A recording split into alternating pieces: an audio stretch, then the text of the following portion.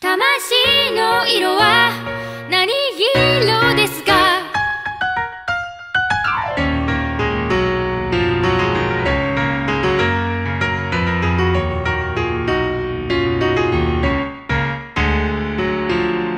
もういっそ折れたままで捨てるほど逃げ出すほど強くないよ。ほらもう一度鼓動高鳴る何か正しいかなんてわからないけど、形のないものばかりが大切になってゆく。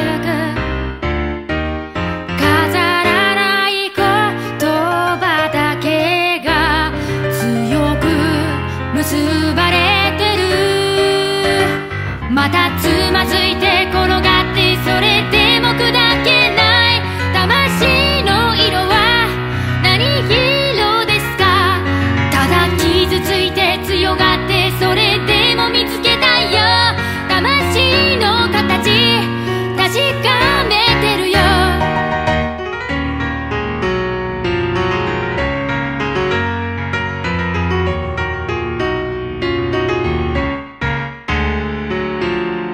深い地の底で一人扉と鍵を探すおとぎ話は、ほら泡のように全部消えて葛藤残像だけ。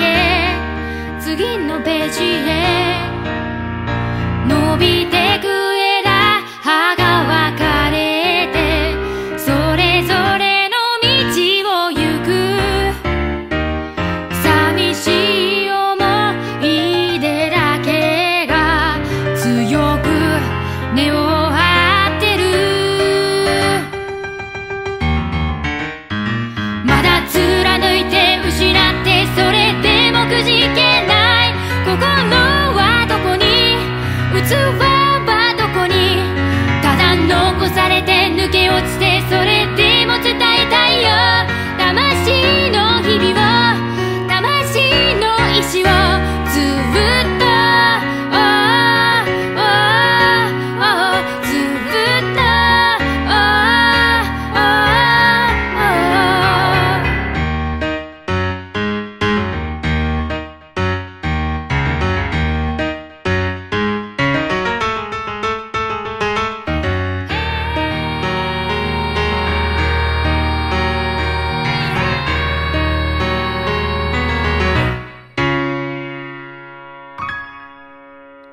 魂の色は